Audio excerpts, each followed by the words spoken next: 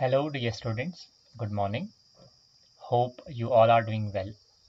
So today we are going to discuss one more time the header and footer because the last time which I taught that I taught to you was little incomplete. So we'll discuss insert menu and we'll discuss how we can insert header and footer. And one more thing which is important for you right now to know is the inserting pictures. So in this section of insert menu, we will be covering the header, footer and inserting pictures, and then we'll move to the format menu, and then we'll end this chapter. Format menu will learn we learn to format the characters, paragraphs, and we'll also learn to insert bulletin numbers and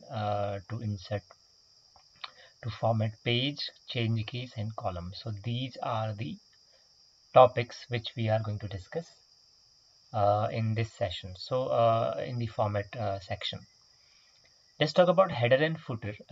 Header and footer. So header is a header could be a text or a graphic or any object that appears on every page of a document. You have seen headers in the NCERT books or any book that top has a heading, or the top has heading in every page, or maybe page number at the bottom. So header is something that appears at the top of every page. Footer appears at the bottom of every page. Okay, so to insert header and footer, you have to go to the insert option, click on the header and click on default option. So insert header and click on the default options, and this is your header section, and here you can simply write a text. Suppose I am writing a text called computer education. Okay, and at the right side of it I may write uh, you know class 9th, for example.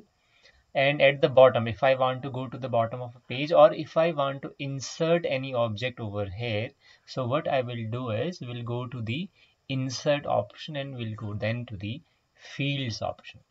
So in this insert field option, you can insert date, time, you can insert page number, you can insert page count, means the total number of pages, or a subject or a title if you have, or an author name if you have given these things for the document, if you have fixed all these things for your document, right?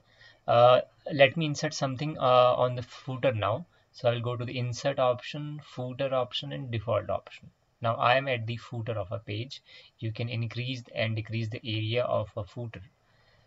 Then we can click on the insert option and insert option and field option. And now suppose I want to insert page number. Now it is page number 1. Okay, page 1 of.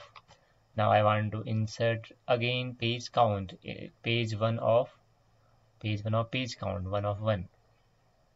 And it is possible that I may insert some other object also if you want to insert any other object. So you can go to there also, other options, and then here you can insert page number, sender. Even when you talk about the pages, then you have the page number in any format that you want to insert. Okay, there are so many other things that are not related to you right now, but this we can insert any field anywhere if required. A page number, if you want to insert time or a date, suppose I want to insert date.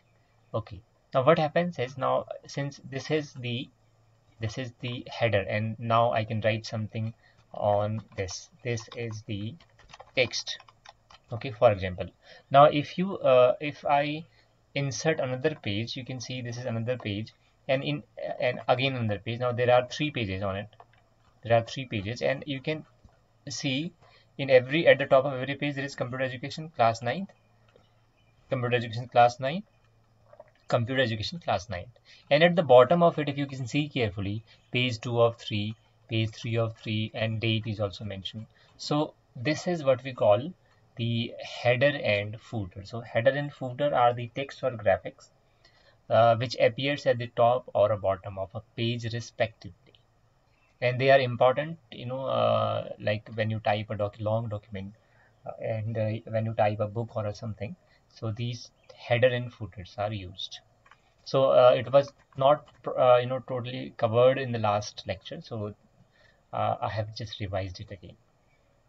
Then let's move to next section now, and we can talk about the inserting images. There are some topics which we'll study in class 10th, but right now we can discuss one topic that is called inserting picture in your document. So when you insert a picture in your document, so how to insert a picture in your document? Go to the insert option, click on the picture option, and click on from file option. Now when we talk about from file, which means that we are going to insert pictures from the files which are in your computer. So there may be some files in my computer. I can insert a picture, for example. Suppose I'm inserting this picture. Click open. So I exert the picture and clicked in the open option. Now what I can do, I can with these resize buttons or scroll points, we can resize the image. We can change the size of image. And after inserting images, I can also write text, or let me just copy paste it because I have to explain you a topic. So I can just simply insert pictures like this. Once a picture is inserted, you can see there is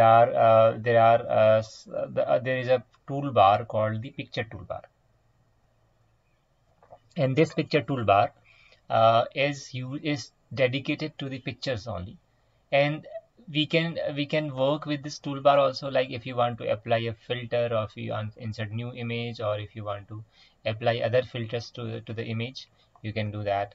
Or if you want to change the color pattern of this image, like you want to make make it reddish or greenish, whatever, you can do that also. And simply you can also increase or decrease the transparency by percentage. You can flip image horizontally or vertically here from here also. But the best way to change image appearance or image working with images to do right click on it and click on the picture option. When you click on the picture options, you have the type options: wrap, hyperlink, picture, crop, border, background, and macro. uh, Two important things that you should understand right now, because some topics will be covered in class 10th also. So you can click on check the border option. So we can apply the border into the image. We can apply the border color also, and we can also increase the border width. And right, you can see it. So this is the image, okay, which with the border. And if you want to fix the background, though background of the image is slightly visible because the image image appears everywhere, but we can fix the border of the image. If you need to crop the image, you can crop it, and if you want to flip it horizontally or vertically, you can flip it also. And from here we can change the height and width of the image from here. And from here we can fix the background, and we can also fix the border. And if you want to increase the space of contents, you can increase the space of content also from the top and from the right left. So picture from space of the content from here, and this is background. Let me show you how we can change it, the background. So this is the way how we can work with image. And you can see along with the image there is content. It is called a text, which is around the image. So if you want to fix this text, because right now it might not look very good, or the text might not get adjusted with the image. So to adjust the text with the image, we'll right click on it.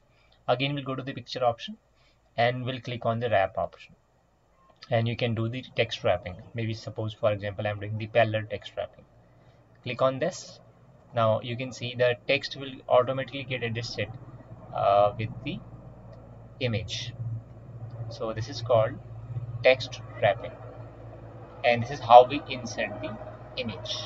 Okay, so click anywhere where you want to insert the image and go to the insert option and click on the picture from file option. Choose the image that you want to insert, and once the image is inserted, you can simply do right click on it and go to the picture option and picture option, and you can choose the border background. You can crop it by changing the width and height. You can also flip it vertically or horizontally. You can go for text wrapping, and you can also change height and width.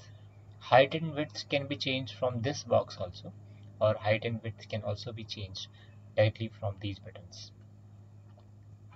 So that's all in insert menu. So we have discussed about the manual break fields that we can insert, inserting special characters and inserting hyperlinks, header and footer, and then we talked about inserting the picture. Okay, thank you so much.